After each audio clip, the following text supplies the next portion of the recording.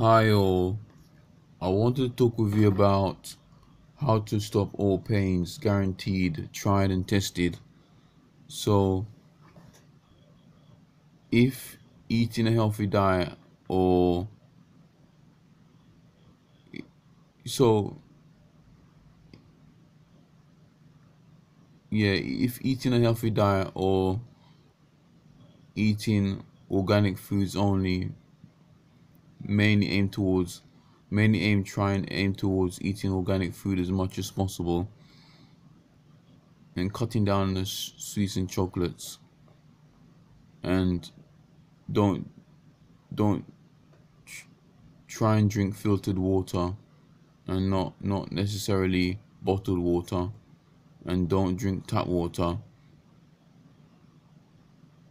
And you've tried praying, going to church and praying, and if all of those things don't work, then and don't and don't eat any chemical food. And if all of those things don't work, then all I can say is just keep persevering. Eventually your body will iron itself out, and the pain will go in the whole of your body. Because when we eat chemical foods, junk food, the, the, the Pizza Hut, Maccadees, and the juicy thigh chicken and the juicy KFC, all of these chemical foods will eventually damage our body in some way, whether it's in pain or any kind of way. Because some foods, most chemical foods, can cause cancer as well, believe it or not. And it's always good to eat. Apparently, it's good to eat cranberry to stop cancer on its track. At it, dead in its tracks. As cranberries, the more organic, the better. And I've heard of Granny Smiths are good as well. I think they're cooking apples. And always do go for organic foods as much as possible. Try and make your whole food be organic. And it's always good to eat. It's always good to eat the bone marrow of a chicken. Just try and eat the whole, chew the whole bone, and take out and eat and swallow the whole juice and the bone marrow, and then spit out the excess part that can't be liquidized in your mouth when you're chewing. So it should be so when you finish chewing it, the bone, and finish chewing the bone marrow, it should look like wheat, like light brown, because apparently the bone marrow in the chicken bone is good for the bone. And apparently the cartilage, the little rubbery part, is good for the rubbery part is good for the joints. It's also, chicken is also good for cold and flu, for quick healing and quick repair in the body.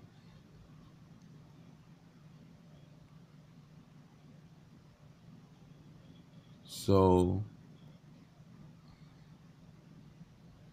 but you know, as some of us might have noticed in the news, some some some people trying to commit suicide by letting a doctor, by getting assisted suicide. But you know, if we're in pain all the time, non-stop, 24/7, it's not it's not it's not really God's will for us to commit suicide, because it's not the calling of God. Because we're never really born to eventually take our own lives. I know it I know it might be human rights, but we have to think about other people. Because when we try to commit suicide or do assisted suicide, we're putting other lives at danger, and the vulnerable at danger of committing suicide, when they don't need to commit suicide, when it's something they're doing wrong, not eating healthily or something like that. Because when somebody especially the people that are mentally ill, because they're in so much stress and worry and mental problems. They'll think that ending their life is the best option when somebody when somebody when they're not well. They'll think ending their life is the best thing. So when when somebody normal that's not on medication for mental illness thinks it's a great idea to have an assisted suicide bill to come to pass and to actually happen, eventually somebody with mental illness is going to think it's a good idea to commit suicide because they're stressed, because they're worried and they're bothered about their thoughts and stuff, and they think the best things to do is to not be around anymore and just commit suicide. So it's not a wise idea to have an assisted suicide just because we're in pain. We have to think about other people as well.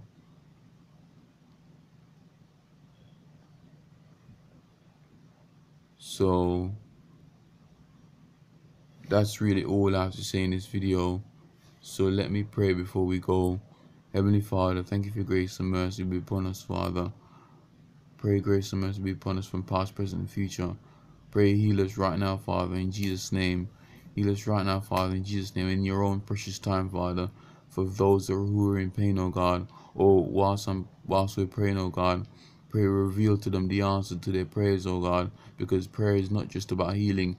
Prayer is also about a revelation of understanding of a new knowledge or a new idea or new wisdom. Prayer reveals the reveals and opens up the clutches of what the enemy is trying to hide from humanity, from human beings. So help us to, Father, as we pray, help us to solve the problem that we're going through with being in pain, oh God.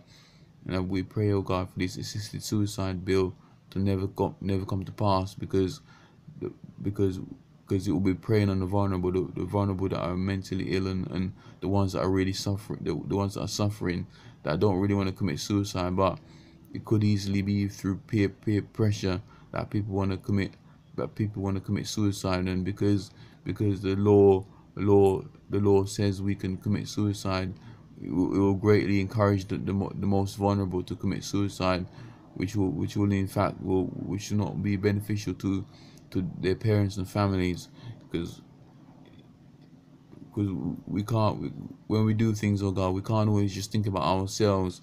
We got to think about humanity and the human race at large, and globally, oh God.